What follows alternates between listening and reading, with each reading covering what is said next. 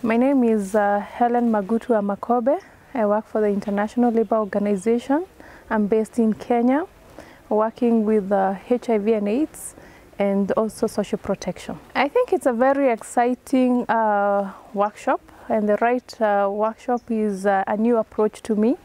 But I find it very interesting, innovative in terms of being able to brainstorm around ideas and be able to put your ideas and crystallize them into solid material that will translate into a book. I think that is very, very interesting. I find it also interesting, the fact that it's been very, very interactive, and the kind of approach that has been used. I would say that has been very innovative in terms of even starting from just the basics of breaking the ice and getting to know each other in a very innovative way, very creative, and we were able to instantly relate with each other, and that opened up the floor for us to be able to air our views in an open way, and yeah, everybody respects each other's opinion, which I think is a good thing. An interesting one is the one for ILO Zambia.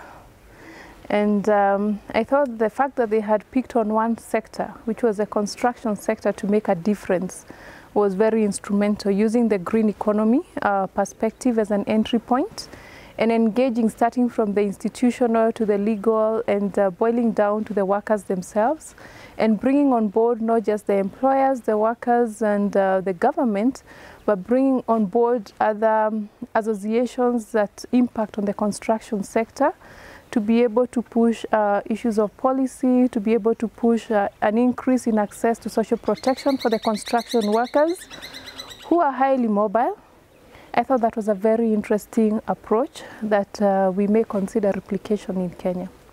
I think it's important for us to look at social protection flaws, and I believe that if we are able to look at social protection from the flaws perspective, then a lot of issues that we are discussing here would be addressed.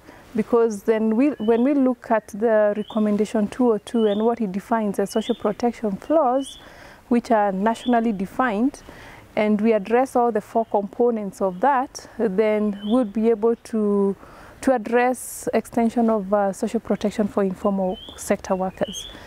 So I would want to see in the book what are the steps towards moving to universal pensions, for instance, social pensions, that would be able to address from a rights perspective and address now including the informal economy workers.